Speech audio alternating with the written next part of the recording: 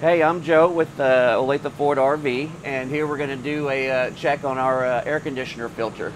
Now these here can make a big difference if your AC is going to work efficiently or not on your hot days.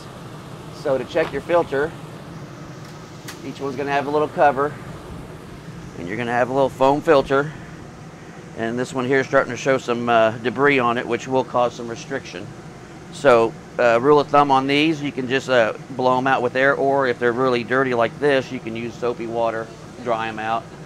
And then when reinstalling them, make sure your AC is off. But this one here, I'd say I'm going to leave this one out, and then we'll clean this one before we put it back in. But it's just the same thing in reverse to put that air conditioner back in, or air filter.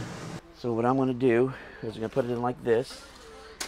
I'll just say that we cleaned it off. So now that we got the filter cleaned up, got all that debris off of there, we can reinstall it.